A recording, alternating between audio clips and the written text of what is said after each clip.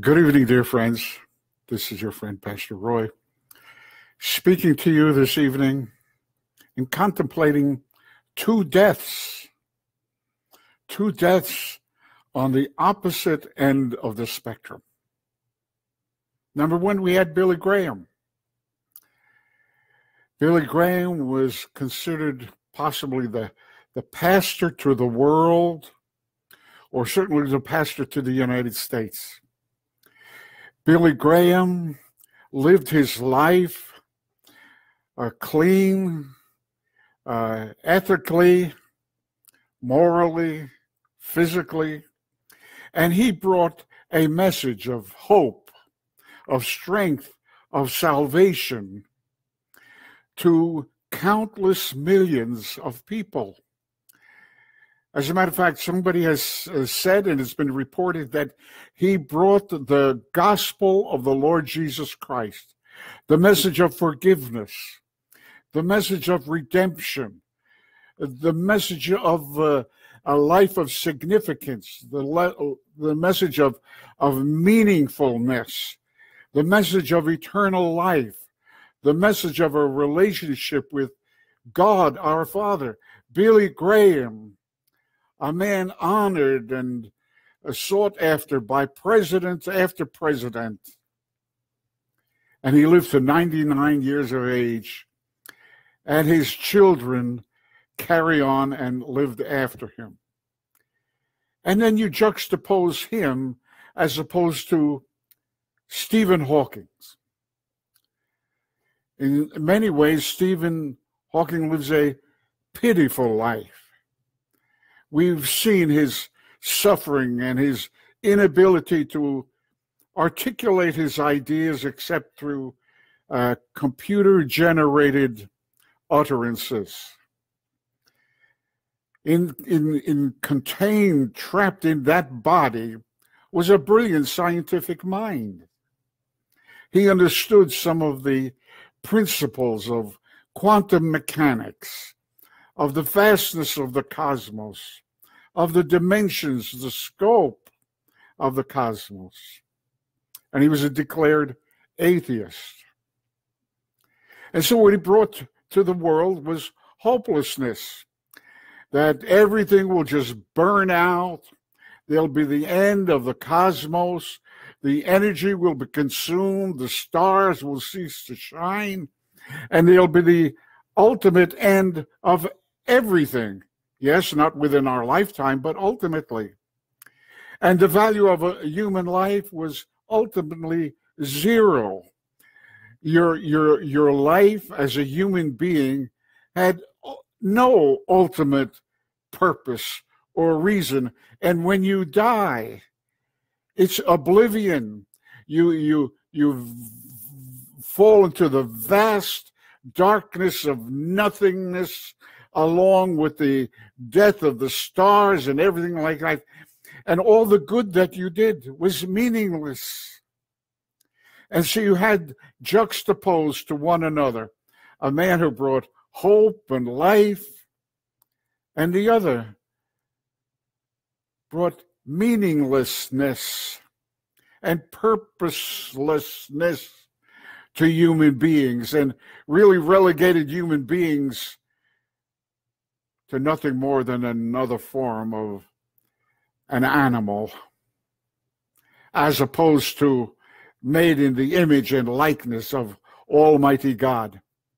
And you contrast, yes, these two philosophies, these two worldviews, and one is not any more scientific than the other. Atheism is not a science. Atheism is a philosophy. It's a worldview. Atheism cannot be supported by science.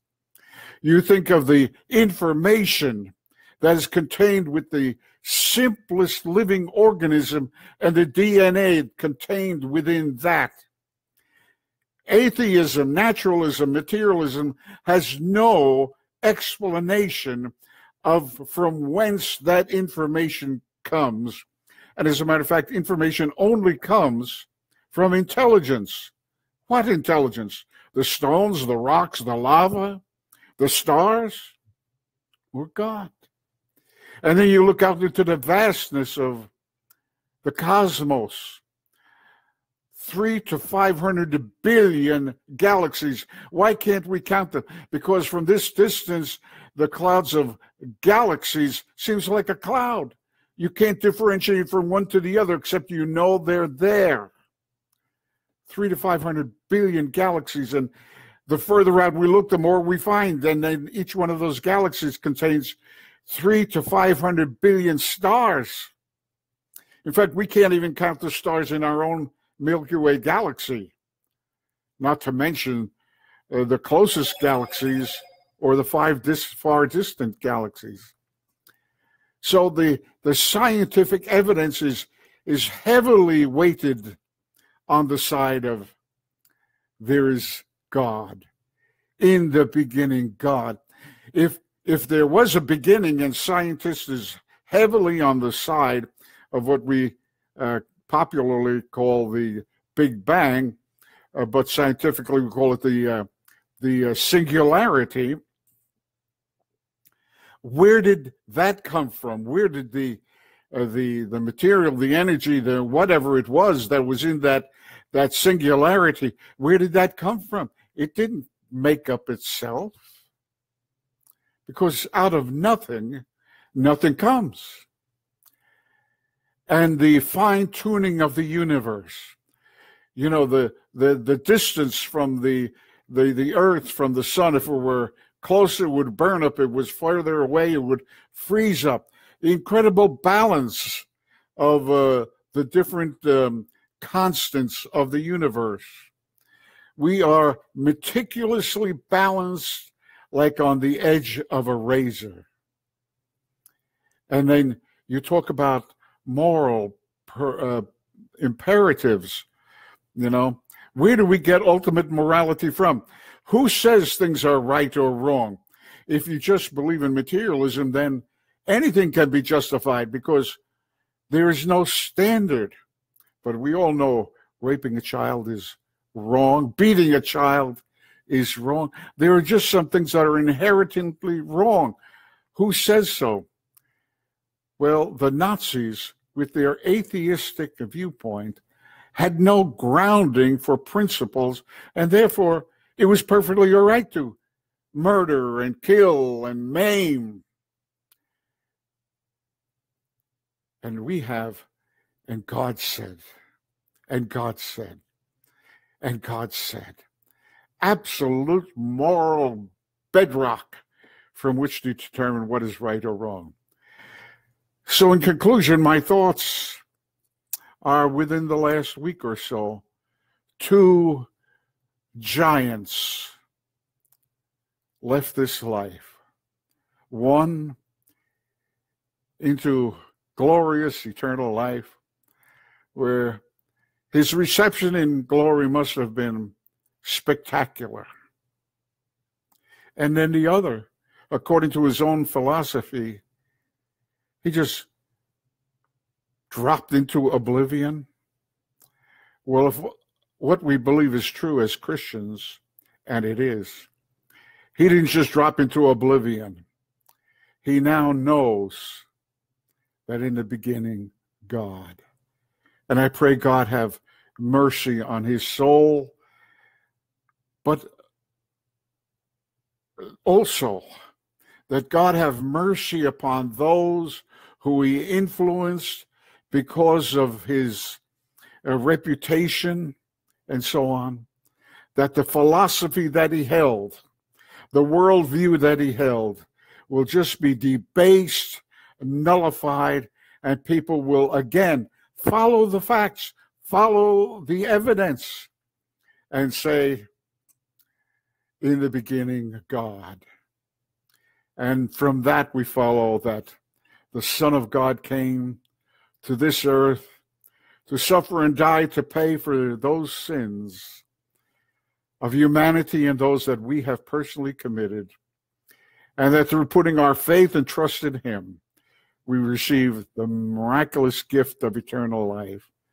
For the wages of sin is death, but the gift of God is eternal life through Jesus Christ our Lord. Thank you for listening, and may God bless you richly.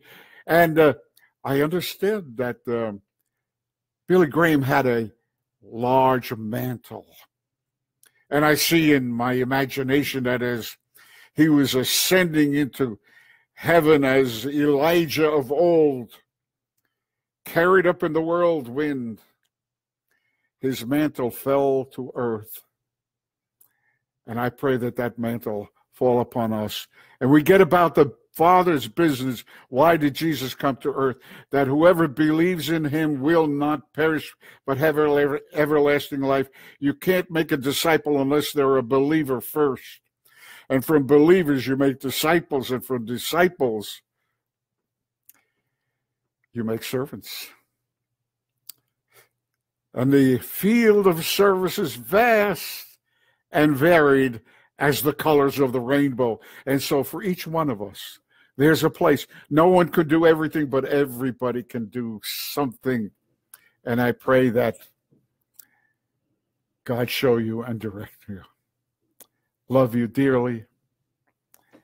And God bless you. And I'll be back.